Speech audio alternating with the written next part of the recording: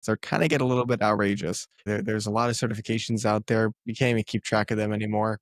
And they're very expensive. Don't you think that they're getting a little bit out of hand in regards to price? Yeah, so I think they're getting out of hand when it comes to price, firstly. And I think that there's a whole other class of certifications that are out of hand when it comes to time commitment. So on the first category, I would say that, a certification that costs you several $1,000s, um, that's like a college class. That's not, a week's worth of boot camp or something along those Right. lines.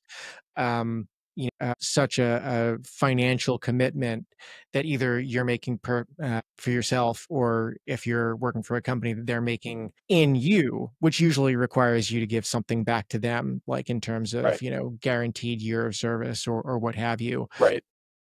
that creates a lot of creates a lot of friction, I think, which is not ideal when you're really just trying to learn.